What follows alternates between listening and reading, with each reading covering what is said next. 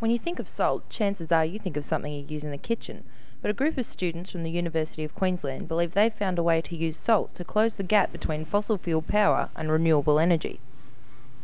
These students are highly innovative, so rather than an academic coming up with this, my students actually came up with it.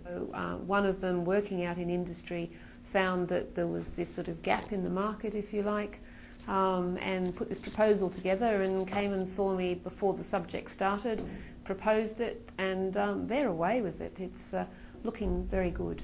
The proposed molten salt storage systems will use electricity generated by renewable sources to heat the salt to nearly 500 degrees.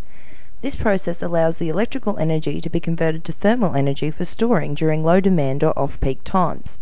The hot salt is then used to boil water and generate steam for turbines to supply power when demand is high.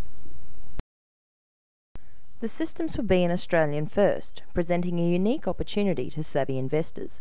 Not surprisingly, the Eco Solutions Group are keen to get their product onto the market. It's like we are trying to make this company real in the future. It's not we're studying in uni, and if we get the fundings, we can bring it forward. And if we have this product, I'm sure that it will be attractive and we can establish a business in the near future. Greens representative Stuart Scarborough says a lack of government funding is currently making the process of raising capital for such ventures difficult. However, he says a number of factors may make the molten salt development more appealing to potential investors.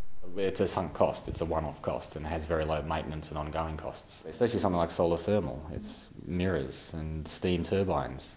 And I believe that's also one of the advantages of the molten salt technology, is that they've used as a heat transfer method in steel and other industries, so the expertise is already out there. While only time will tell what the future holds for these budding environmental entrepreneurs, there can be little doubt that their products and concepts will be instrumental in shaping Australia's emerging renewable energy markets.